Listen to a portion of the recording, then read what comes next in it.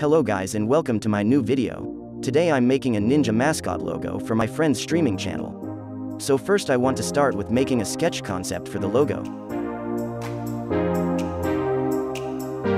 For the sketch part you will need a little bit of practice with drawing.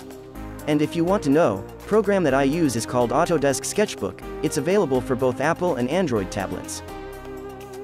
You will notice that I'm making left side of the logo darker, and that's because I want to make it appear as if light source is coming from the right side. It gives logo more stronger look and it also looks three-dimensional at the same time.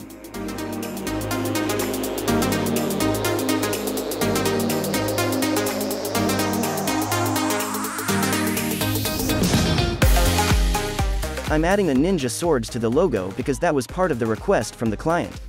You can see that it took me a few attempts to find the right shape, but I'm quite happy with how it turned out in the end.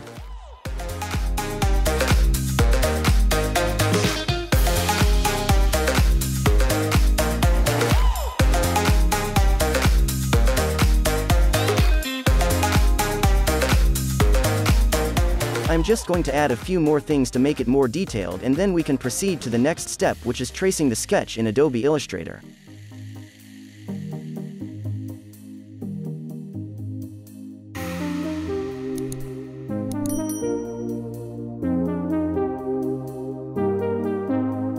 So as you can see, I placed the sketch in the artboard and decreased its opacity so I can trace it more easily.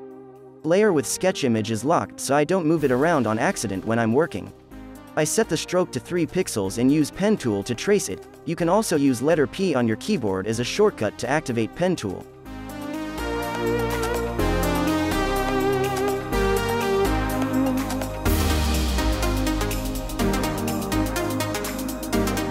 After tracing is done, I convert the stroke to fill and use Shape Builder tool to remove inside objects of the logo.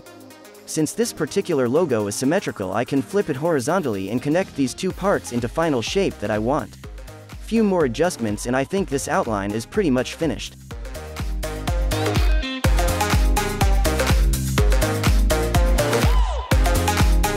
At this point, all that is left is giving this logo some color and shadows.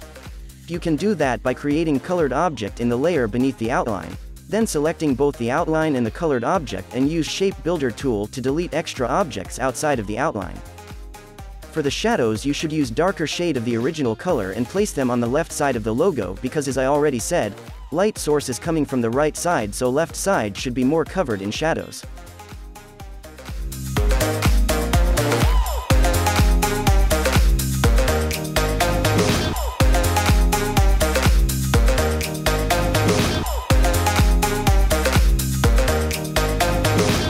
Anyways, this is pretty much it for this logo. I think it turned out quite well.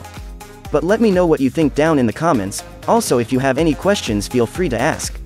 Hope you enjoyed this video and see you in the next one. Bye.